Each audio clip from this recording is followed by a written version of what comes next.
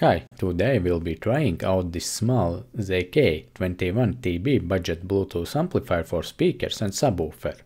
I will show you how loud it can get and what adjustments you can make to tune sound. This isn't a sound quality test but more of an adjustment demo test.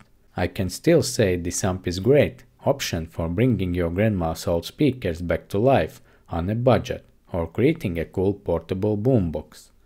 But now let's get to the sound test.